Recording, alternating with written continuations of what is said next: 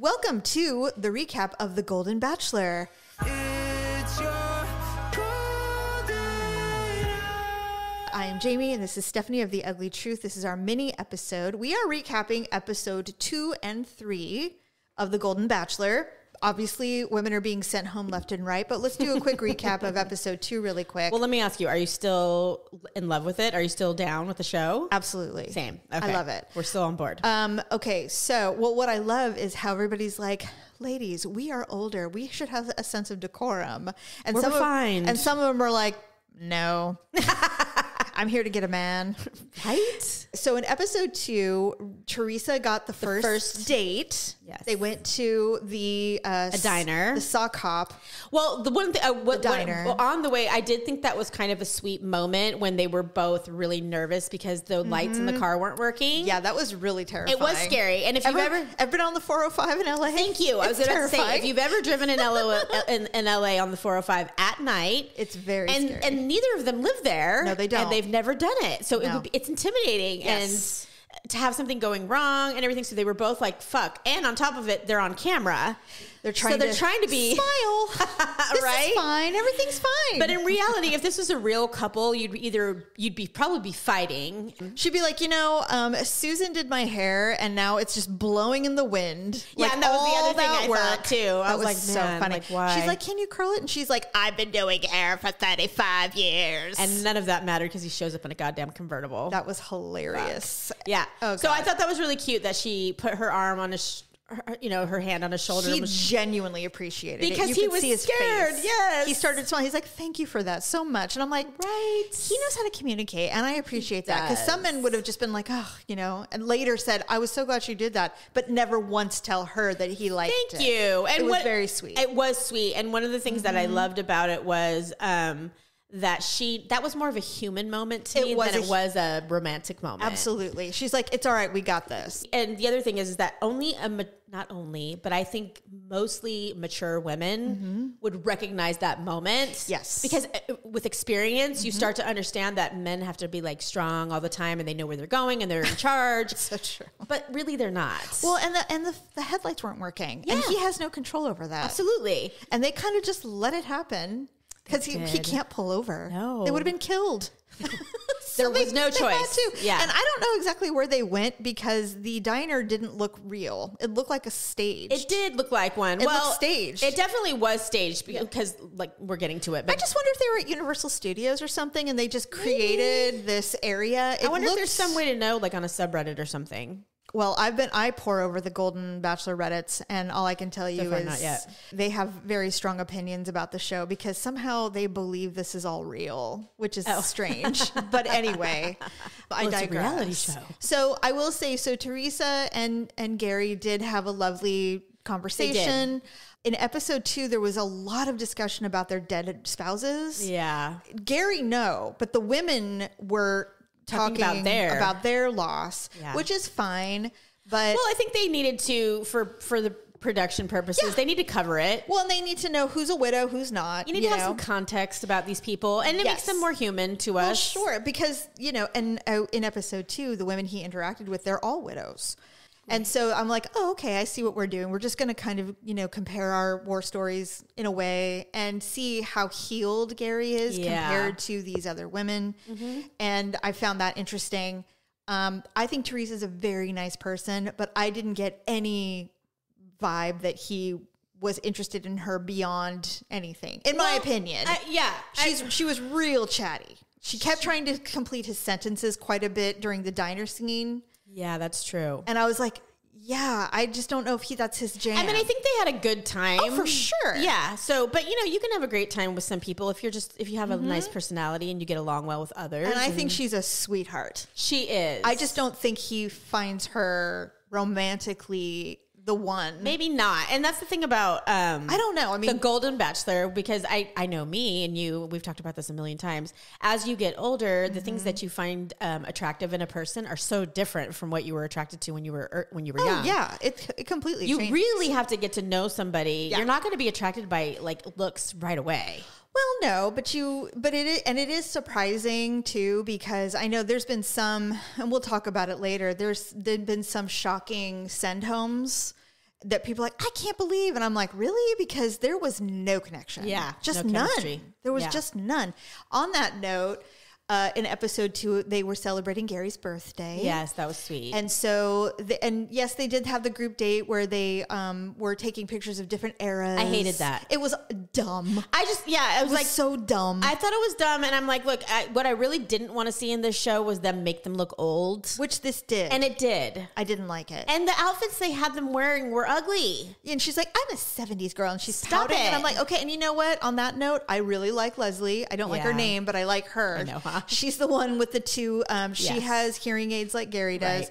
I think she's amazing. She is. But she sure does pout a lot. Yeah.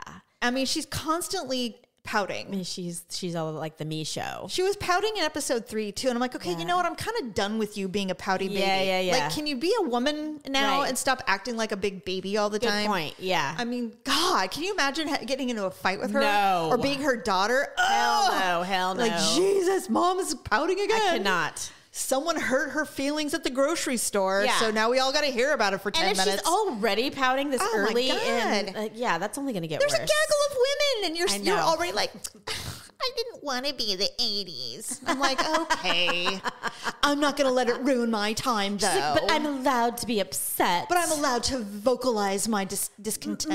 My feelings are real. I'm like, oh my God. All right, fine. Tell us your feelings then, Leslie. Yeah. Yeah, I thought the photo shoot was stupid. And then, of did course, too. Ellen she was very distraught that she had to wear a wedding dress. She, and it was actually kind of a poignant moment, because Well, she's and when, just when like, they first showed her getting upset about it, I was like, this is stupid, stop it. But Yeah. then, yeah. like you were starting to say. Yeah, she was like, it was the best day of my life, and I miss my Mark. And I'm like, oh, geez, this is rough, man. Yeah. I don't have that kind of emotional attachment to my wedding dress, but Well, yeah. I but get it. Once he started talking to her Yeah. and they really started exploring that subject, Yes. then I didn't feel so like that's cheesy and dumb. Like No, then, she legitimately was like, it was the best day of my life outside of having my kids. Right. We had a wonderful marriage. And I'm Yeah. like, okay, now I'm cool with all of this, but I can't have a whole season of this. Like, No. at some point, Gary's got to get horny. Like, we have to see him being a man and not someone's therapist. He will. At some point, you know? Well, what I think it's important that they establish him as a gentleman, And that is absolutely, you're right. and he has to be respectful. I think you're correct on that. So after episode 2, Jeannie and Natasha were sent home. Now, Natasha was the one where during his birthday, she hugged him and he went, wow, you hug like my wife. Oh, And immediately I was like, did I miss that? I guess I did. it was kind of like a side thing. I perked up when he said it because, there's been some debate about the ethnicity of his wife. Yeah. I've looked at enough pictures of her. She's probably not black. She's probably Hispanic or Puerto Rican or something. I definitely think she's potentially mixed. Their kids look mixed. They look Hispanic or Puerto Rican. They or- don't look white. They're not white. There's definitely some ethnicity going on. I don't know what. But anyway, I had this hearty debate on Reddit about I thought she was black, but they're like, she is not. And I'm like, all right, fine, well, whatever. I'm not trying to be offensive. I'm just trying to figure it out. I'm just saying that Natasha reminded him of his Something. wife. Yeah. And there was something about her. And they're like, it was the hug. And I'm like, okay, fine, the hug, whatever. Yeah. She also looks a lot like his wife did when she died. Thank you. Excuse me for She has short hair. yeah, she's a shorter woman. She was just a very felt like home. Anyway, he sent her home. I know. And I laughed. I was like, well, he definitely doesn't want someone that reminds him of his wife. Well, that's okay. Fair. It is fair, actually, if you think about it. I thought the same thing. I'm like, you know what? Fair. Yeah. So I was like, all right, fine. So Natasha goes home and she's hilarious, by the way. She's so full of life. She's walking out of the mansion and she stops and looks at the camera and she's like, we need chairs for the rose ceremony. Okay. We should not be standing. We are old women. We should be sitting. We need a sitting rose ceremony. And I laughed so hard because I had read at the first rose ceremony, because there were so many women, it went until 4 a.m. Yeah, I would die. And they're all wearing heels and formal wear. I know. Except for that one woman that showed up in a sweatsuit. That Renee. was Jimmy Kimmel's. No. Oh, That one yeah, woman who thought yeah. it would be funny to show up in sweats, They're which is like, it's no, not honey, funny. Yeah, no. you don't get to wear sweatpants until you've been married for 43 Can years. you freaking imagine showing up on something like that and wearing sweats? I would never. Yeah, that was Renee, by the way. Renee is gone. Anyway, so I thought Natasha was hilarious, and I'm like, I hope this isn't the last we see of her. I hope we see her again in some other form or fashion. I think she's amazing. Yeah. So I don't know if you were right or what, but after episode 3, I'm starting to notice a trend when women want to dip. Marina was the Indian woman. Oh, yeah. She left. What happened to her? At the end of episode 2. How did I miss this? Or maybe it was the beginning of episode 3. I don't know, but it was somewhere in between. It was before the show officially started, and they said, hey, Gary, so Marina dipped. And he goes, oh, really? And he goes, yeah, and she's on the phone. So they didn't even show it. No, and she's on the phone on FaceTime, and he goes, hey, what's going on, Marina? She goes, yeah, you know what? I had to go. My family needed me. I'm so sorry. And I'm sitting there going, Stephanie was right. She wasn't going to do it. She couldn't. She couldn't date a white man. She had to go back to her family. And she probably was like, this is really great, and I'm glad I got picked, but this is never going to happen. I'm never, ever going to subject myself to this. This is not the man for me. Right. And she knew it. And so she dipped. And I was like, you know what? Mad respect. At least she was like, no, I'm not doing this. This is dumb. I don't belong here. This is way too entertainment-y. And I just thought this was something else. And it was such a huge opportunity. I couldn't say no. Yeah. And she was stunning, but she's like, goodbye. So she left, and she's like, so good luck. And he's like, thank you, Marina. And that was the end of it. Right. And then episode 3 hits, and this happened last night. And I thought we're finally starting to get some heat. We're finally starting to we're down to some 12. Yes. At this point, and at the beginning of the episode. It's moving quickly. Like you said it would. So they do the dumb thing. And I'm grateful for that, by the way. They do the dumb First of all, let me just say, I am obsessed with Susan. I know you are. Well, she is great. Love her. But I don't think she's the one. No, she's way too much woman for him. He's way too vanilla for her. She needs she is very fantastic. Large personality man. And maybe her husband, I don't know if she's a widow. I don't know anything about her. I hope we find out. That's what I'm saying. I want to know more about her. All I know is this. She told Gary, she's like, yeah, I woke up at 7 a.m. and I made chicken piccata. I'm making meatballs. That was funny. And I'm just like, she's cooking for everyone. And I'm like, okay, this woman does not belong here. She's way too good for this show. She's a hairdresser. Like, she's amazing. Yeah. And we all know hairdressers are super social. Very social. Yeah. And they're just like... And they're artistic. Oh my God, I love her so much. I'm like, I'm so glad she's on the show. We'll probably see her again. I will say at the end... Not on the show, but I mean, I hope she becomes part of the Bachelor family. Anything. But what's funny... She'd be a funny, amazing, the next Bachelorette. At the end of the show, they show scenes for the next episode. And there's a scene of her, practically devouring Gary's mouth. Oh, geez, Lord. And I was like, wow. She's like, I waited long enough.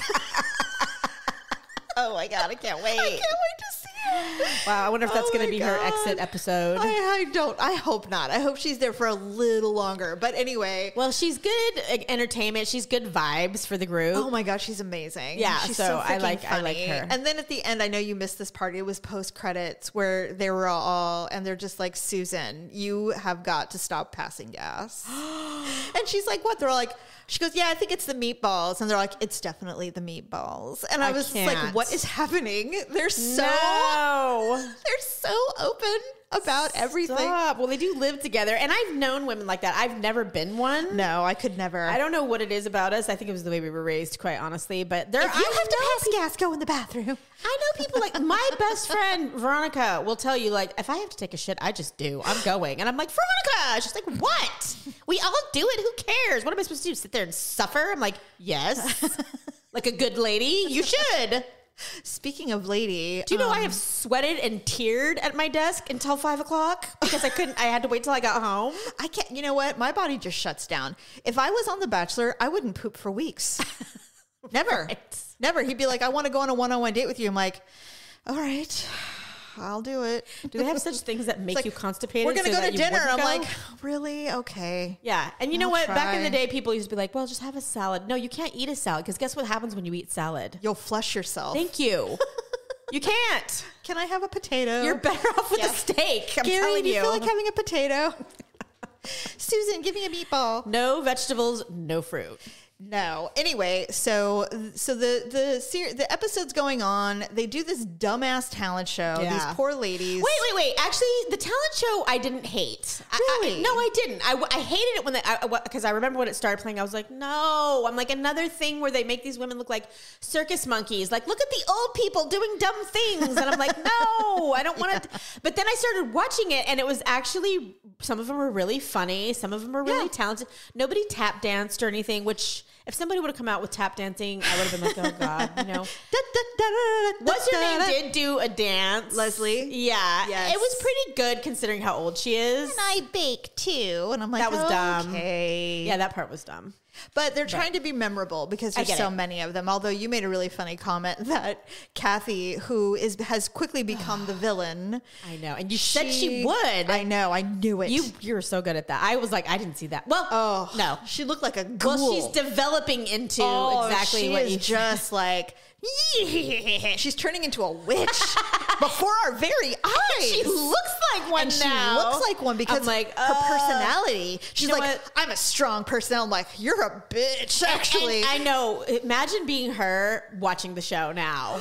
She's probably like, oh my God, why didn't I put on any blush? I want to kill myself. Yeah, I mean, wow. I would never regret anything more. Oh God, she just needed some color. She was so pale. Well, I don't know what happened. The way she acted. You know her what? behavior. Oh yeah. So with that's that, what makes everything else look worse. well, that's what makes her look so ugly. Yeah. But I mean, the quick profile that I was telling you about earlier when we were talking about it before the show was like, they just did a pan and one of the women was on stage doing her thing and the rest of them were watching, and they panned and she looked, and we talked about this, long film days. I'm sure hours. These women have not exerted this much energy probably in 50 years, right? Not when you have to be on all the time. Right. It would be exhausting to anybody, to any person. Are you kidding? When you and I filmed the Hot Ones episode, that was 40 minutes and I wanted to take a nap. We were dying, right? Yeah. So 25 years from now, imagine doing something like where you're filming 12 hours.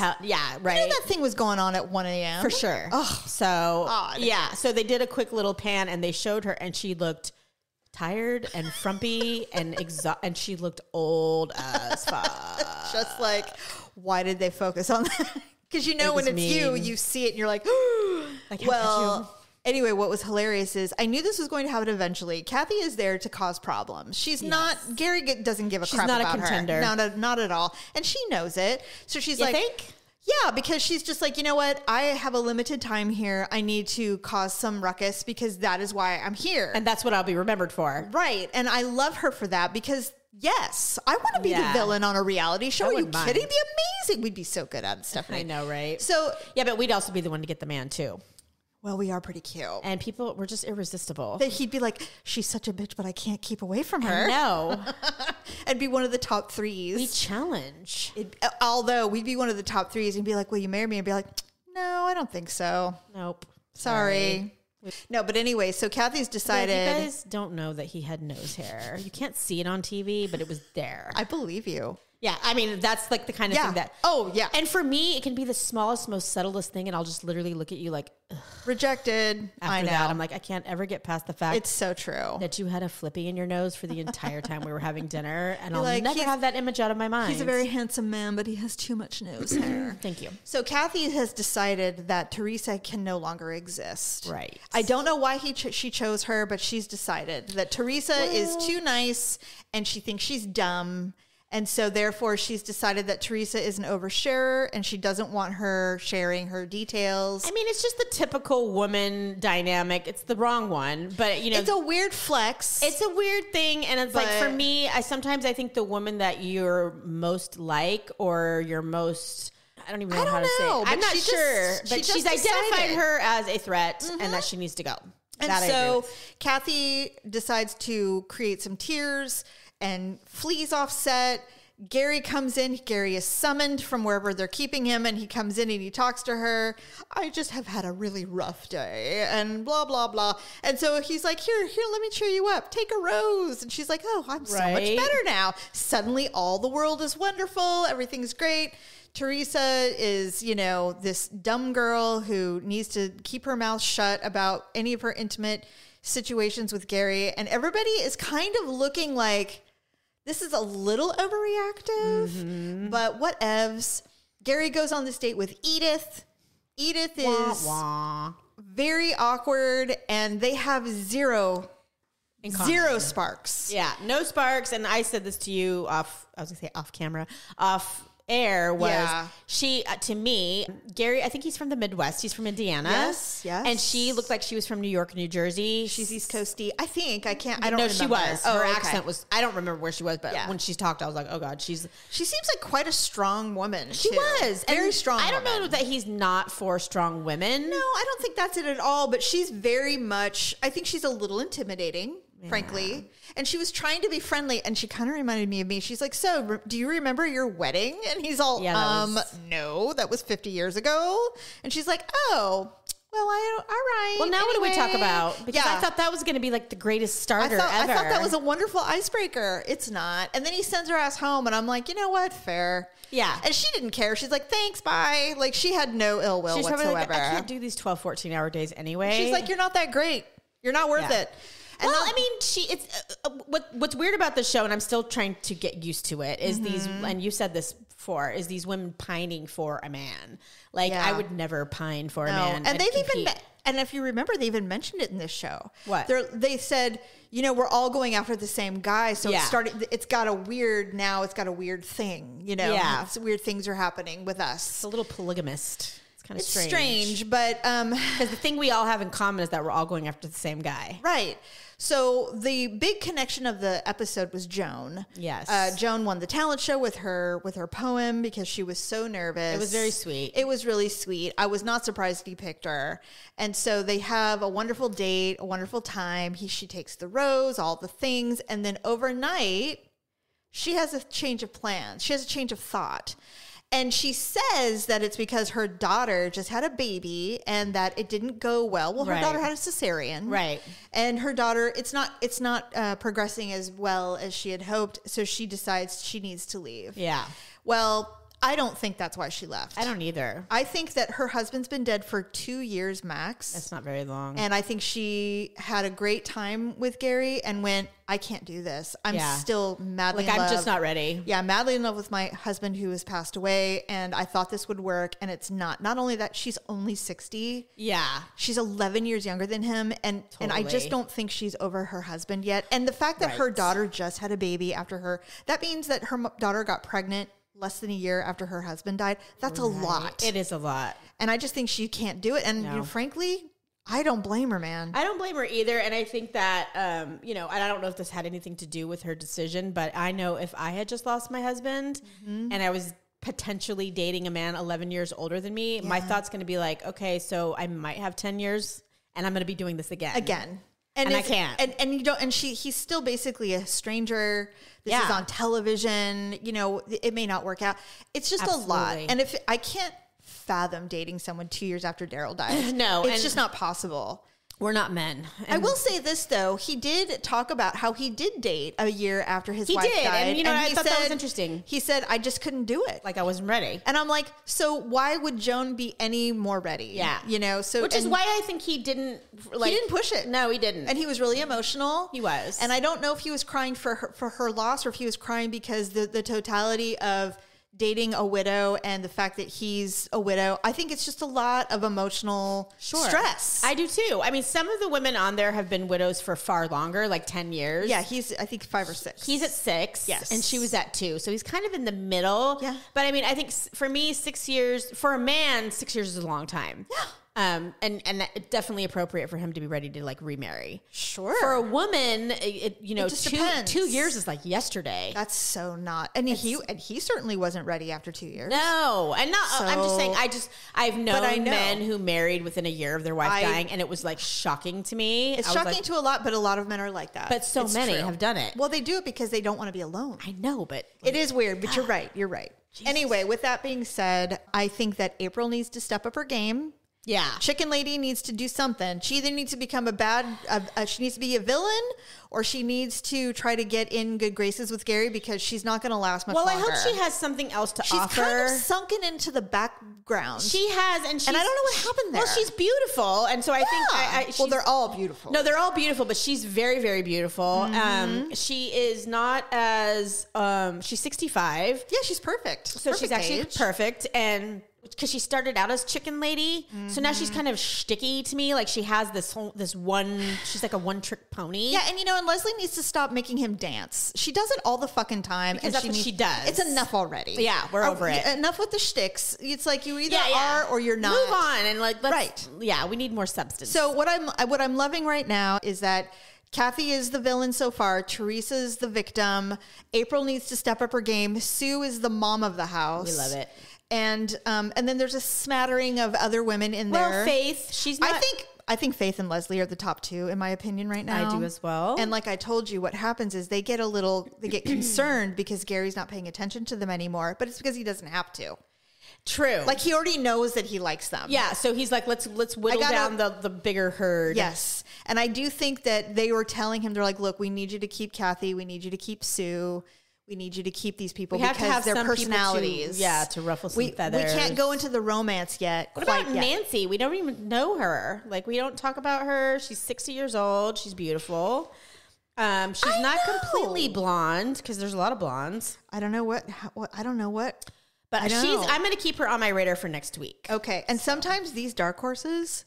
That's what I mean. There's a reason why we haven't heard them or seen honestly, them. And that's I have to remind myself because I will fall into the rabbit hole so easily and just do exactly what the producers want me to do and be like believing everything. But then I'm like, wait a minute. Let's they edit the show perfectly, and I call it on like all my favorite shows that I watch all the time, like Below Deck and Top Chef. I'm like, oh, I see what you're doing. Yes, and I'm going to start looking the other way because that's what you want me to do. You want me to focus on what I'm seeing, but really it's because something. You got to look at the background. Yeah, so I think you're right. I think some of these people who are just, we can't remember them or we don't know who they are. Suddenly they're like, where was Nancy my whole life? And suddenly Gary's like, Nancy is someone that I just, and we're like, what? Yeah. And they're going to come out and they're going to have some amazing date. And we're going to be like, this is it. Yep. Na, na, na, na, na. It's so true. So I can't wait. Anyway, I can't wait either. All right. Well, thanks for listening. We'll be back with another recap very soon. Bye.